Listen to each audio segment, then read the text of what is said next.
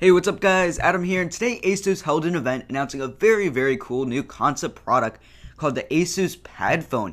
Now, basically the Asus Padfone is a 4.3-inch Android smartphone, but what's unique about it is that it actually comes with a dock that turns it into a 10.1-inch tablet.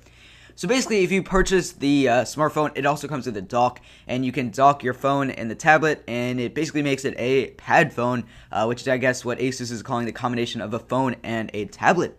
The phone part of the Padfone includes a front-facing camera for video conferencing, along with a back-facing 5-megapixel camera, and then it does include a 4.3-inch touchscreen and 4 capacitive buttons to go along with the Android operating system.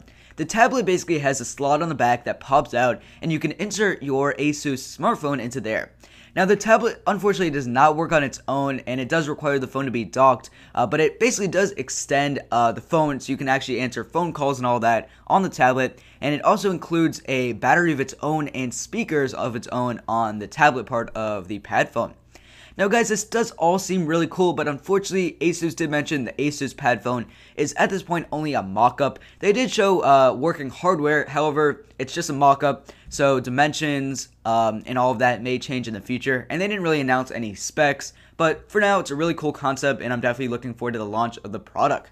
So anyways guys, that's about it. Thanks all for watching.